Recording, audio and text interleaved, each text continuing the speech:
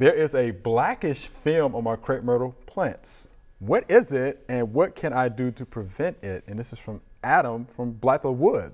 What do we think? I think it could be crepe myrtle bark scale, or it could be aphids. Or it could be aphids, right. Could be whatever it is, it's a bug of some type right. that is causing the sooty mold to be forming on the plant. Mm-hmm. That's what the black mm-hmm. that you see. Right, it's black sooty mold, that's what it's called. It's a fungus.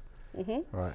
And now if she sprayed a fungicide, she could get rid of the fungus, but that's going to come back. If you got to address the problem is the insect. Right. So it's either going to be crepe myrtle bark scale or it's going to be aphids. Right. Because both of those secrete honeydew.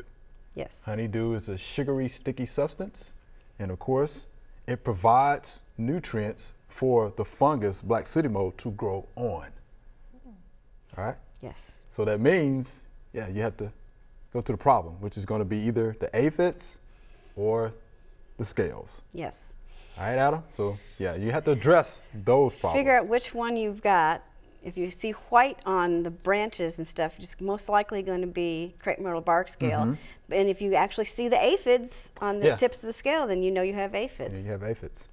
And I would, you know, at this point in time of the year, I'd just get out my hose. Yeah. You know, just knock them off. You know, mm-hmm. just spray them, 15% fan spray. Yeah, knock them off. Yeah, because you don't want to damage your crepe myrtle for sure. But yeah, just knock those off and that'll be fine. All right. Mm-hmm. So there you have it. It's black sooty mold, which is a fungus. Okay. And just wash that off. Mother Nature will help you with that as well. Thanks for watching. If you liked it, subscribe.